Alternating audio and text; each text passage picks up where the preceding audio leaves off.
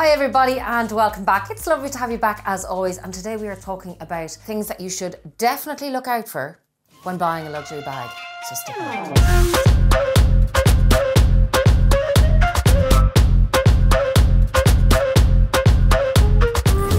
Hi lovelies and welcome back. It's fabulous to have you back as always, and I just want to say I'm so sorry about the focus on the last video. Sometimes we just have these technical issues, so thanks for sticking with me. As I said, I got a new lens, but today we're having none of that. We've fixed it all, thank God, and we're back in action. And I just want to say that today we are going to talk about things that you should definitely think about when you are thinking about investing in a luxury bag. It's a lot of money, so stick around for that. So before we go ahead with that, I want to say a big shout out to Paula Jeffries. Hi Paula, how are you? Mwah. And the fragrance of today, because we're coming into autumn, I decided to go for something warm and spicy and powdery with a touch of vanilla. And she's a bit woody, she's a bit fruity, she's got bergamot in there. Now I will say she's very, very spicy. If you like a little spice in your life, oh yeah, very spicy.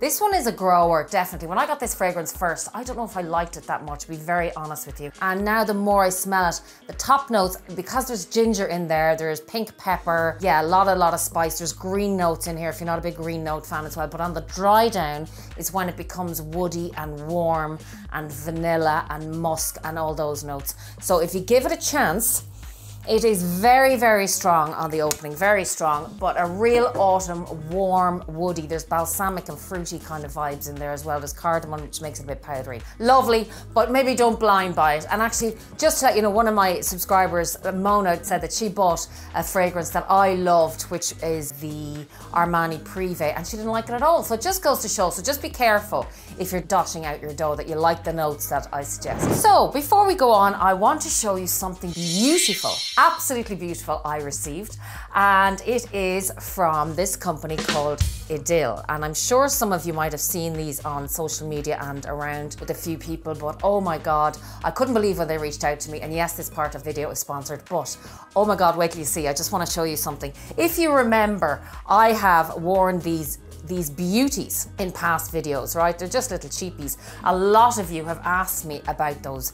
Now wait till you see. So Idyl, I love them because they reached out to me, and they're a sustainable company. They're lab grown diamonds, which is unbelievable because there's transparency across the board where the diamonds come from. They're ethically sourced, the material is ethically sourced. They're 14 karat gold. So they're fine luxury jewelry. The packaging, I'm going to put in some B-roll, is to die for. The whole process from start to finish when they reached out to me was just incredible, I have to say. And Ornella and the team were just absolutely fabulous.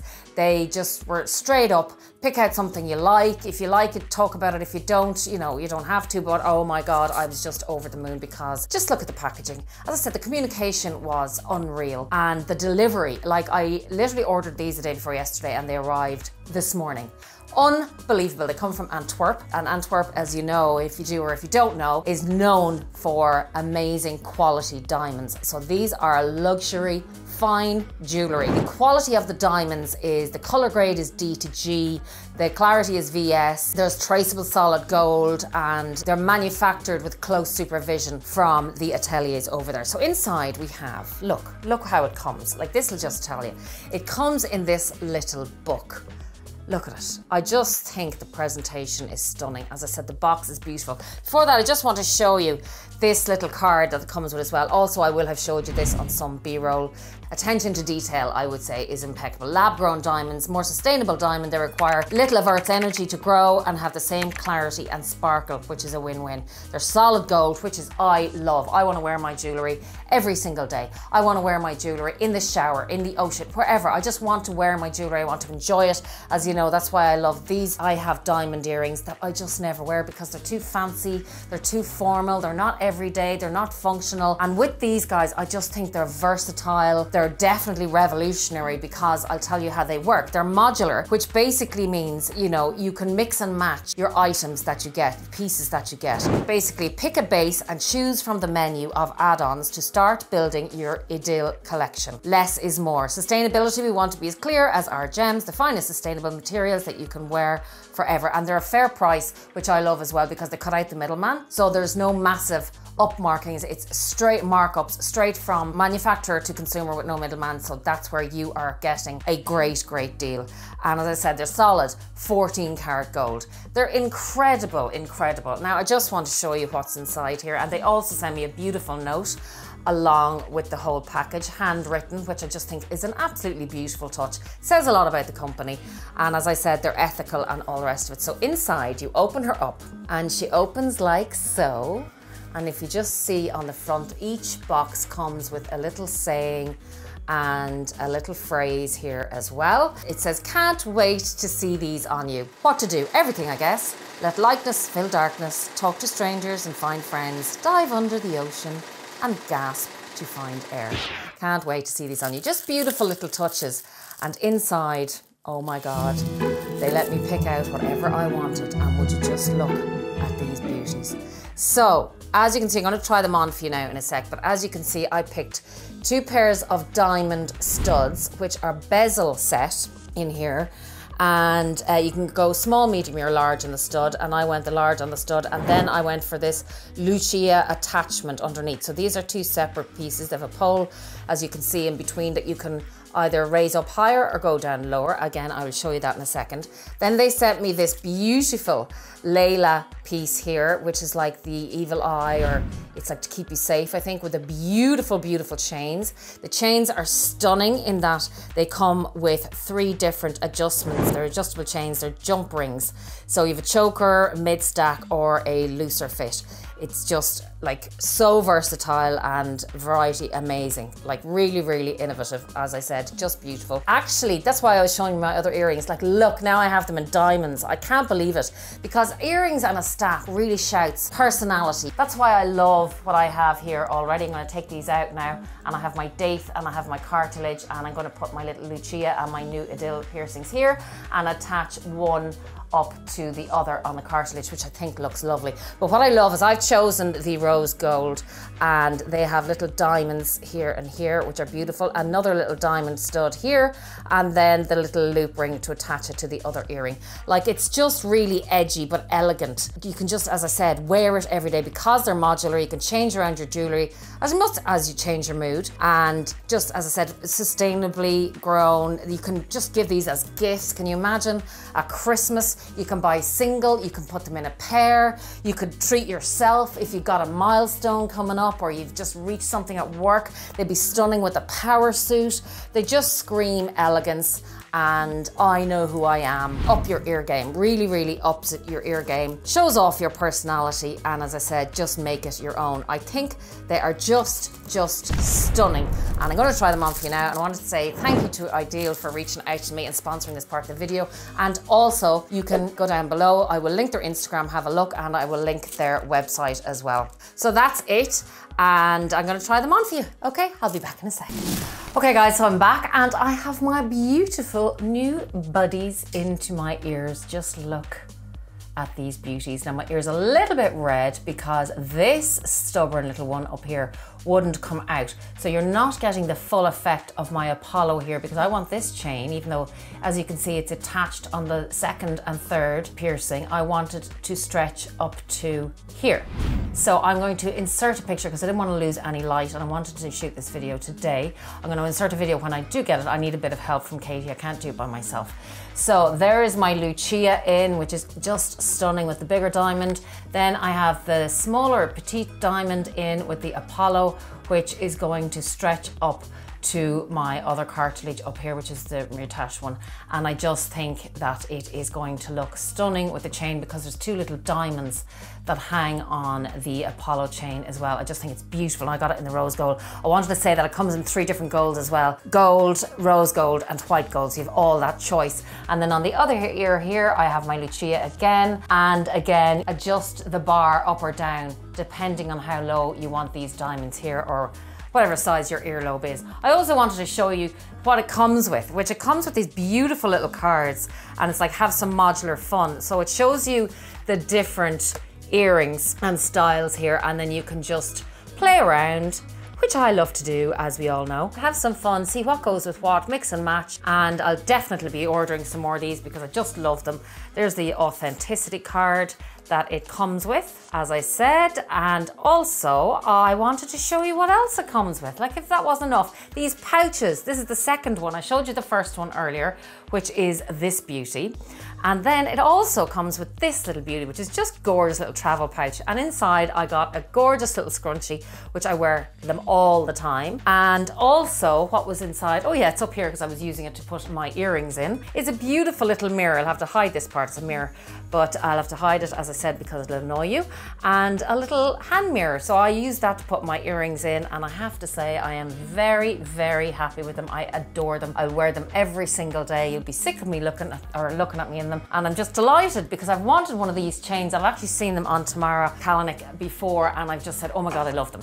Now that's it. Thank you again, Idyl, and my link is down below, and use the code and everything else to go with it if you'd like to buy yours. Now without further ado, moving on to the handbags and what you should do and think about before you buy a luxury handbag, like you should with jewelry or anything else you're spending your money on in life. So the first thing, I think, what I've learned over my past few years collecting and buying designer handbags is to prioritize. First of all, obviously, you have to prioritize what kind of a budget you want to spend. Are you going to go big? Are you going to go low? Is it just a trend? Is it just... So I would also suggest, seeing in my collection, I have anything from Chanel to Gucci to YSL to Dior, all different prices and ranges and whatever, but I would prioritize going for the most expensive bag first. Why are you here, Viv? When you were younger, we don't have the means or funds or anything like that. No, but it is better with all the frequent price increases, and they're pretty severe and frequent, as I said, that I think it is better off getting the most expensive. If you can at all get the most expensive item first.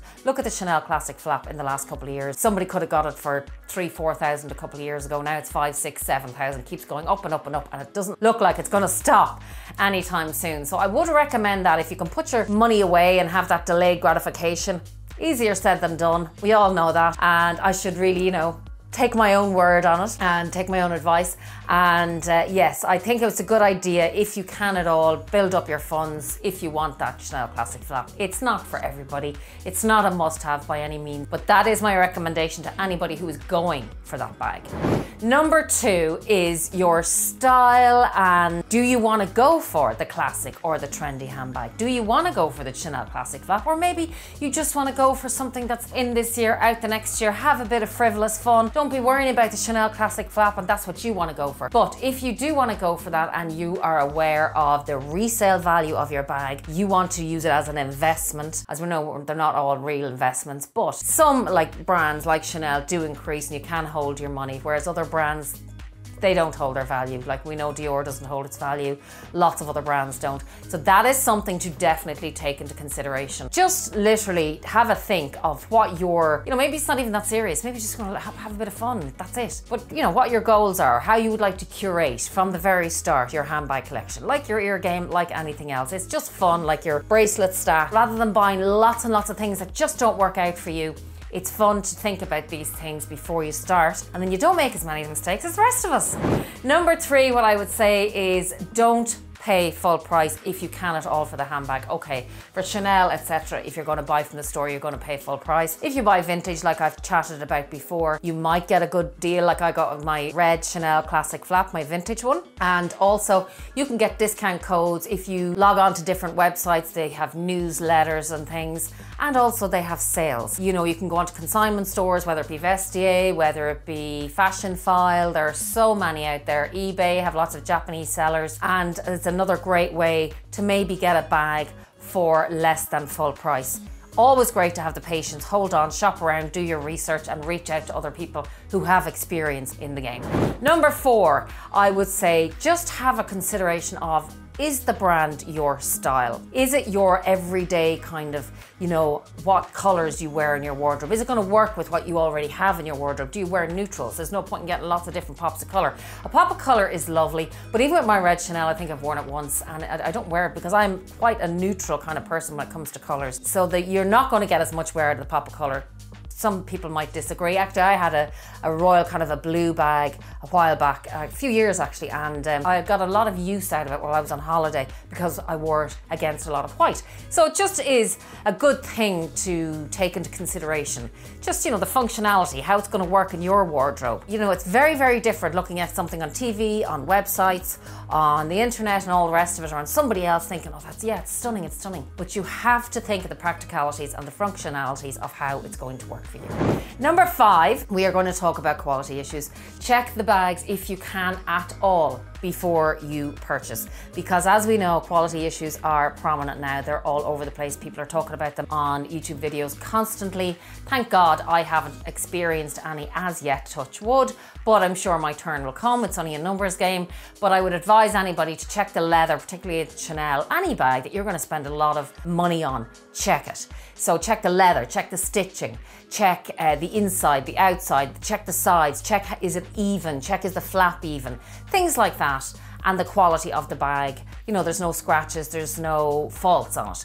Just check. It's worth spending a couple of minutes in the store when you're spending that much money. Moving on, then invest in your bag. What do you mean by that, Viv? Well, now you've got your beauty. You want to invest in her at home. You want to make sure you're storing her right. You want to make sure, like I have the Chanel 19 here. Can't wait, I brought her out. Can't wait to use this one again. I've got so much use out of it. She's just a real throw around. I just love this bag. And inside, since day one, I have an organizer inside, and I stuff my bags to keep the shape with little air pockets, or if you don't have them, scarves, tops, socks, anything else. But I would recommend anybody to get a little organizer. I've links for Zumoni. I don't make anything off these links, down off the Zumoni ones down below. There's other ones you can get on the market as well. Mine are all Zumoni. I love them. It also protects the interior of the bag from spillages like lip glosses, pens, whatever else you might have in there, and it just protects the lining. Like I've used this bag, and like to look at it, you'd actually think it was brand new.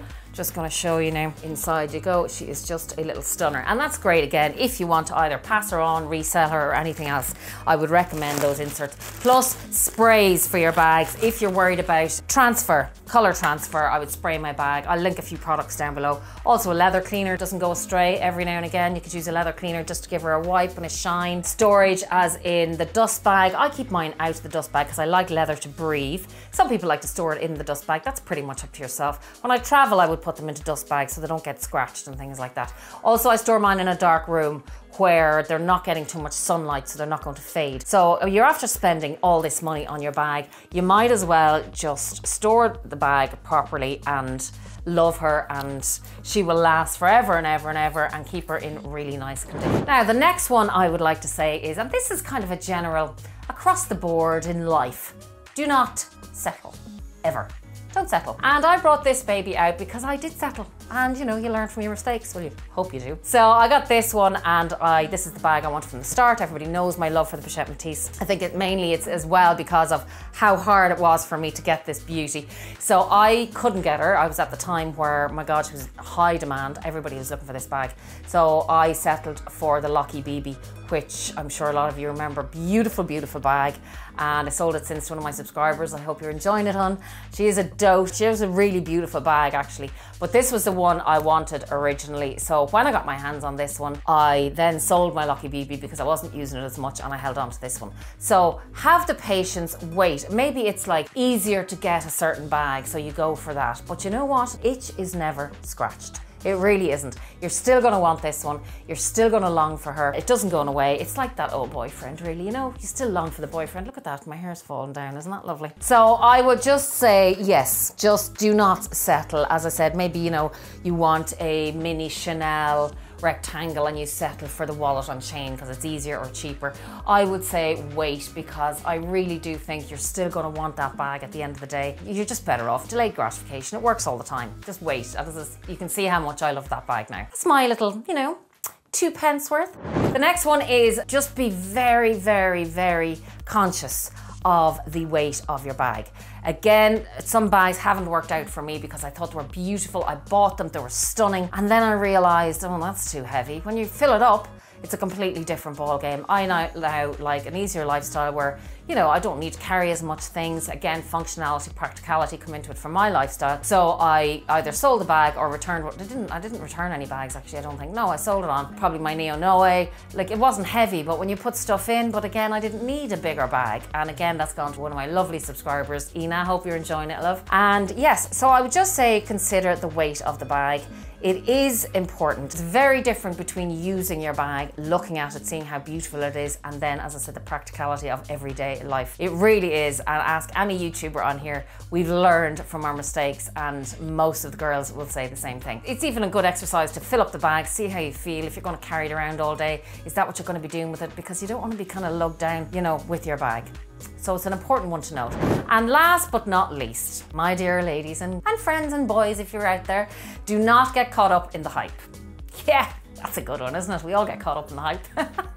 Don't buy the bag because it's all over social media, because that girl over there has it and the other one over there has it and everybody else has it and now I want it. Because first of all, they're at a very different place in their life to you. They are at a different stage in their buying process. They could have 20 handbags, so this handbag is just another handbag. Yours could be your very first. So just think of those things, even though we all kind of go, I don't care, I don't care, I don't care, I love it. Because in 6 months, it mightn't be trendy anymore, the color mightn't be in, it mightn't suit you, it mightn't suit your lifestyle. So just take that into consideration, that this hype bag that is everywhere at the moment, everybody has it. Just wait for 5-6 months and see where it is then. I prefer myself the more classic pieces. I like a little trend piece, but I mightn't pay as much money for a trend piece.